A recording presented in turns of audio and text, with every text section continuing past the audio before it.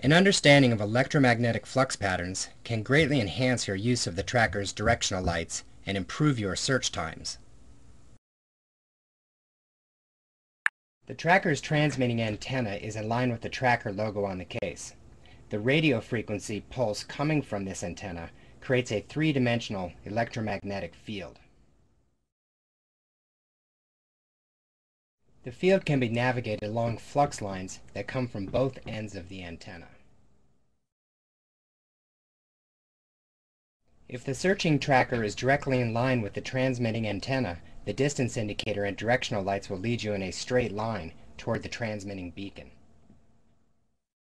If the searching tracker is offset from the transmitting antenna, the directional lights will lead you to the transmitting beacon along a curving flux line.